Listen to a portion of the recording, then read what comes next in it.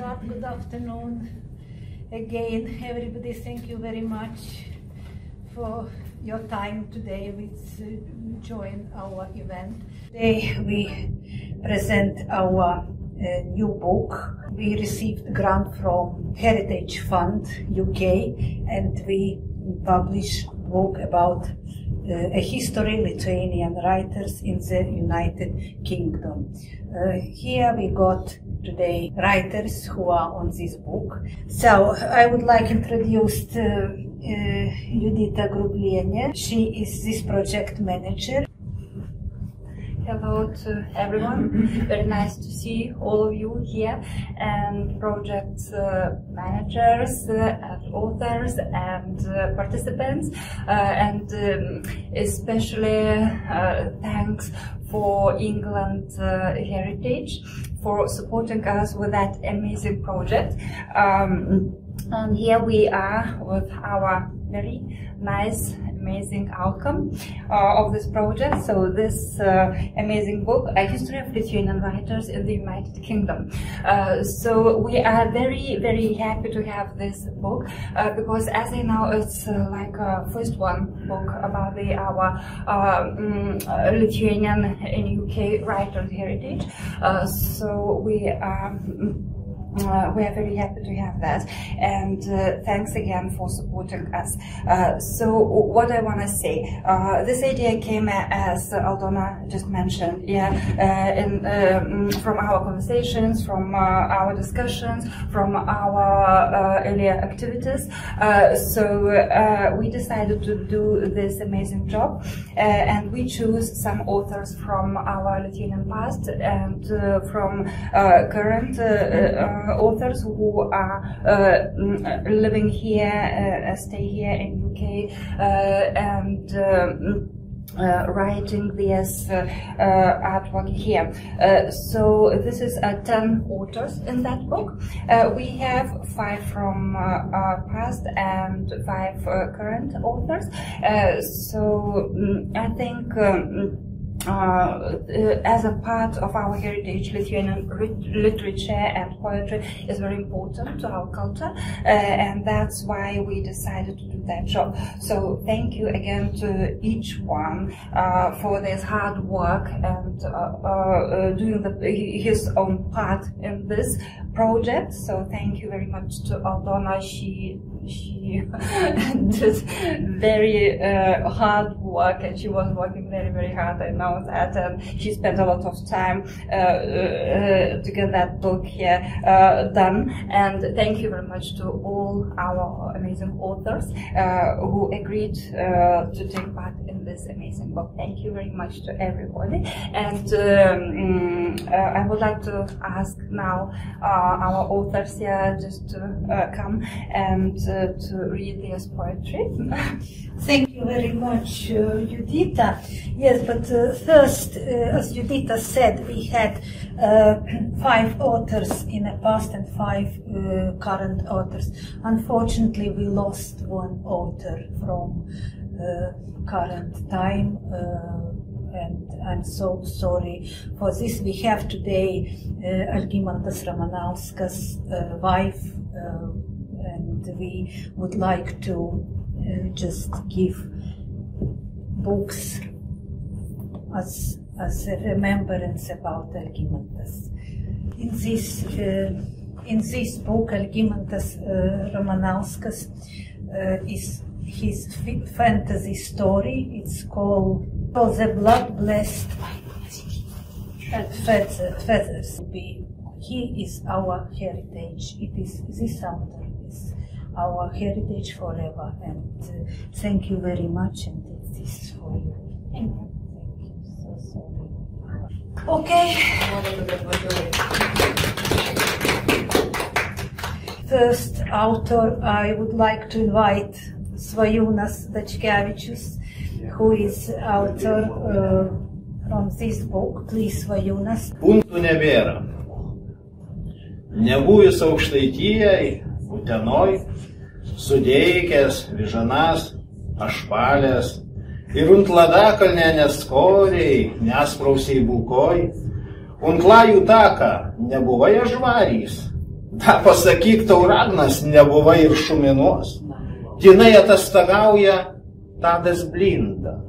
Yeah, I would like to invite now Neringa Blinkite. But in the end of my introduction about myself, I wrote some things what I would like to tell for every single person in this world. We are all creators. We are all amazing. To everyone reading this, I want to tell you that you are unique and loved. You are loved just as you are. It doesn't matter what stage of your journey you are at. Shine with all your colors, with all your beauty. Don't listen when the people try to stop you or make you feel bad for being different. Just keep going. Actually, it's quite strange to translate poems from Lithuanian to English, and this translation process was quite strange, quite interesting, and it's it's really this project actually it was really big encouragement for me to start to write in English.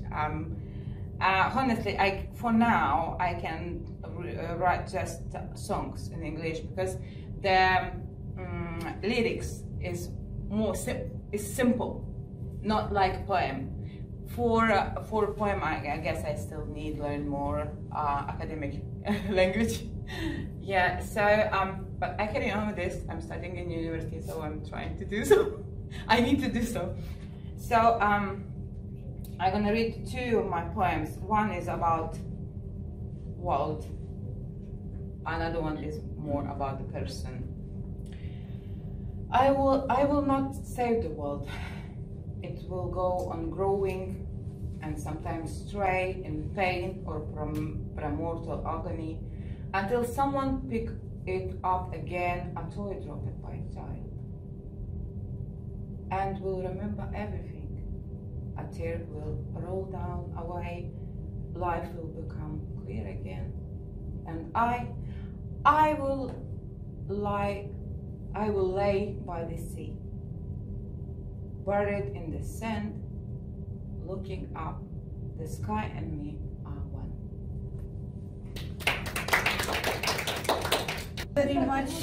Thank you very much, Neringa. That's all right. Thank you very much. And finally, I invite our project manager, Judita Grubliene. She is author as well. She is poet, and she will read your poems. Thank you, Aldona. I would like today to read to you some poems. One will be from that book and a few new ones. So, emigration. The dreams dreamed by longing, the rain cried from longing. The head is frozen from trembling in weary sleepless night. Not dropped shoes of emigration, and not baked cakes for coming back home. The dust of exclusion becomes more and more oppressive with every day, and didn't go away to infinity, becomes more and more protracted, like a dream is a past time, which cannot be forgotten at all, like a little lost child wandering in a foreign country. The doors are locked for coming back, the roads are closed for coming back, eyes wide open, watching. The head is asking, where is my hope? Hello. I'm really sorry I can't be with you this afternoon, but I just want to tell you how much I've enjoyed working on this project and how much pleasure it's given me to work on these poems by Lithuanian poets in exile.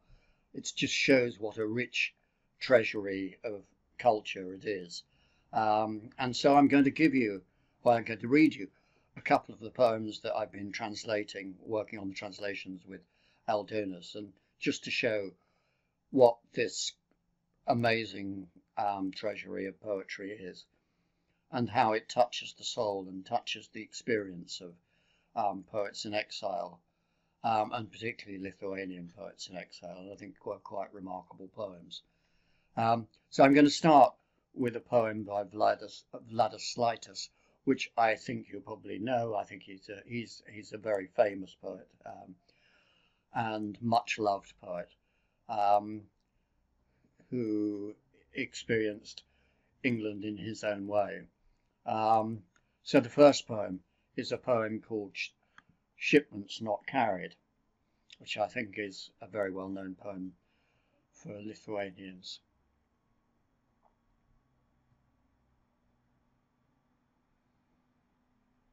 I see the same folk appearing from time to time against the calm grey sky along the far northern horizon. Evening is falling. Tired animals and workers return from the fields with carts full of the fruits of fall to fold safe away from the summer heat's harvest. Cows quietly doze in cosy byres with pale horses. The autumn yield and folk sleeping together in shelter. I see the same folk in my far-off northern homeland appearing from time to time against the same grey sky. But my homeland carts are hollow, emptied of the summer field's tranquillity. There was no autumn cargo. The carts came laden low with pain, and starveling nags haunt the broken hovels, their bared teeth gnawing wooden beams.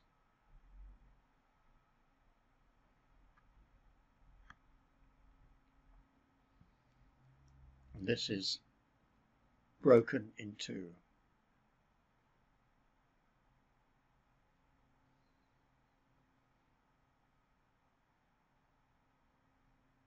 I'm broken in two. I live in London, oh heart, as a scumbag. I'm drawn ever back to Okmurgay, she-wolf city. But if I went to Okmurgay today, it would be as if I was entering a mausoleum, because everyone I once loved has long gone. And I would not know the young and vital.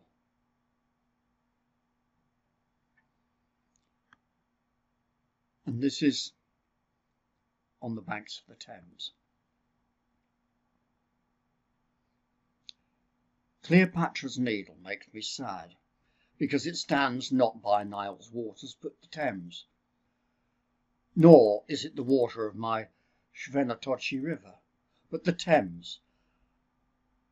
And this fills me with sad thoughts of Cleopatra on the banks of the Thames. And this is a bit more of a cheerful poem. It's called In Another World. I would like to be a simple poem which smells of roses and summer sky. I would like to be a big red solar drum to beat a happy rhythm in the summer sky. What else would I like? I don't know. I just want to. I would love to be with you and see how love looks in other worlds in the summer sky.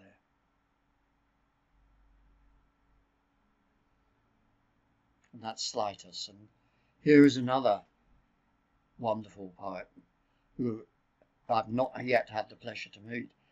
His name's Svajunas. I'm sure you probably know him. If you don't, then you certainly should, because his poems are very, very moving. So the first one is Senility. Stooping, deaf in the aging hours, hobbling towards the house of God, through streets of strewn flowers, nearer to your own you trod. And your eyes lift to the skies, a mysterious new space where the souls of ancestors rise. Wait, it's not yet your place. Stooping, deaf and on your own, disappearing into the mist, the silent evening prayer alone, the melting candle unmissed.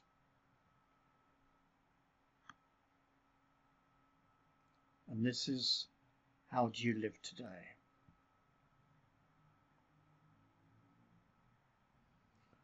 From sweet king cups in the meadow, I drink the summer evening scent, and the sun's cheek scarlet glow heralds the gentle night's descent.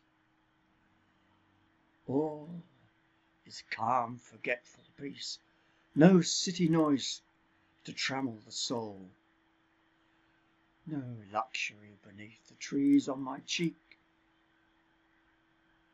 tears of happiness roll.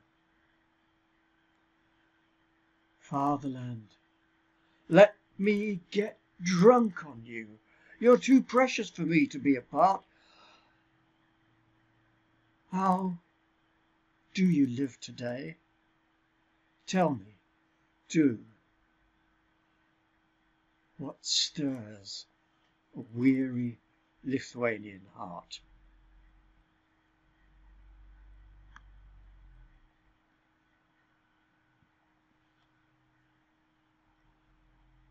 And this is a song of love, a poem of lost love. It's called Effortless Hand.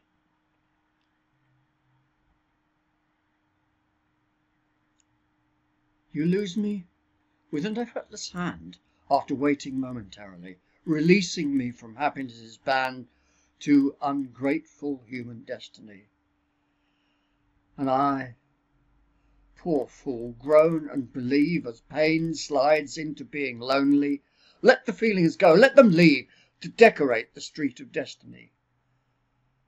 You scratched my face with an effortless hand, left my faith entirely shattered. Why go so far together? I can't understand when we knew it never mattered.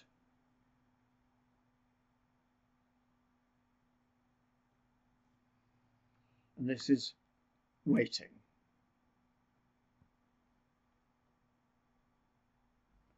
I'm waiting.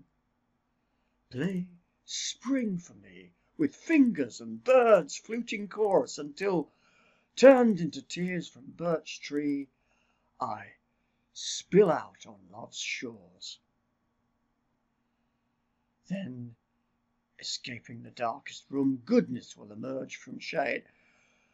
Maybe the hurt lyre will bloom from the half-dressed thought betrayed.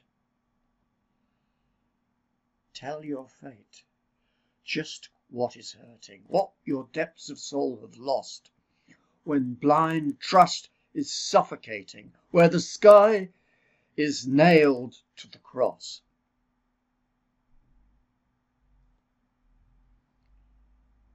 And this is a far happier short poem to women.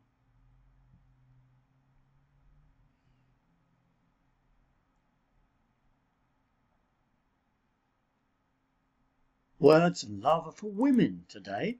Secret desires, tulips, roses with dew, unearthly beauty, goodness's bouquet, altars of purest feelings are you.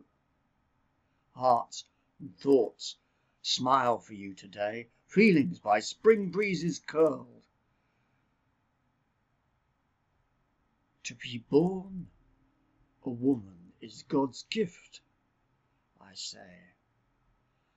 To be what's loveliest in the world.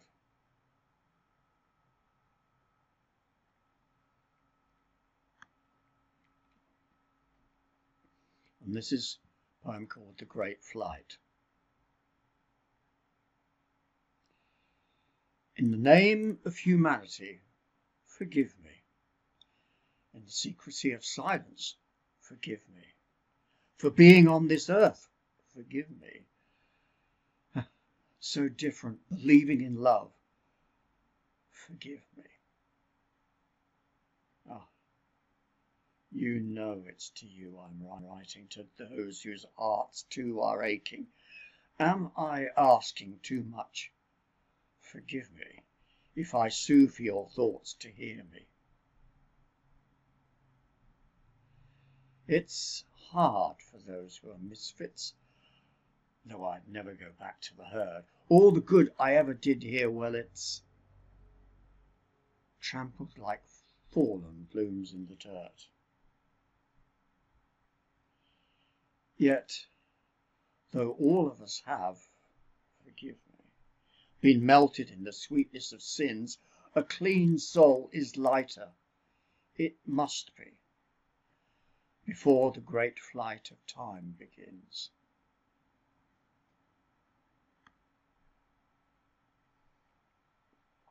Then I'm going to finish with two poems by Neringa, who's, I believe, is going to be singing to you, and you'll have the pleasure to hear her in person. I will look online. Okay, and these again are very touching poems, and the first is I Will Not Save the World. Thank you, Neringa.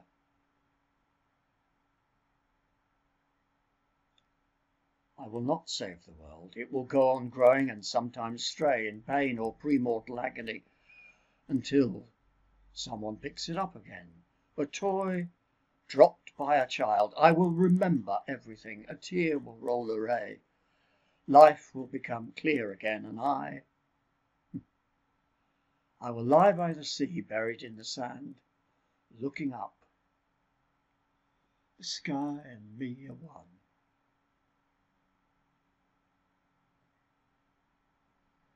This is the second one. It's When Old Games.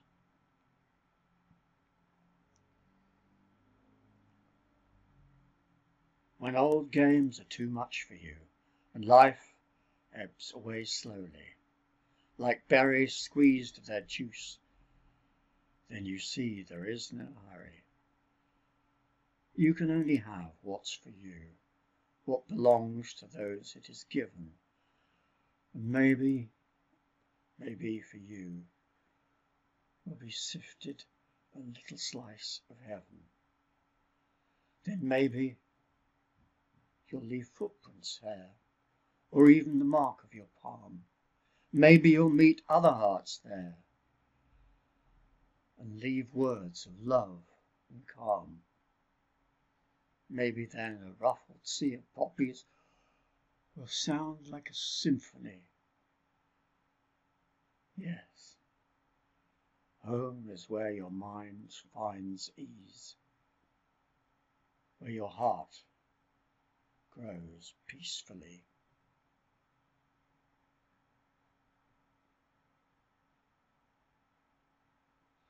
Thank you for listening, and have a wonderful afternoon, and let you celebrate Lithuanian poetry with great joy and pleasure. Thank you.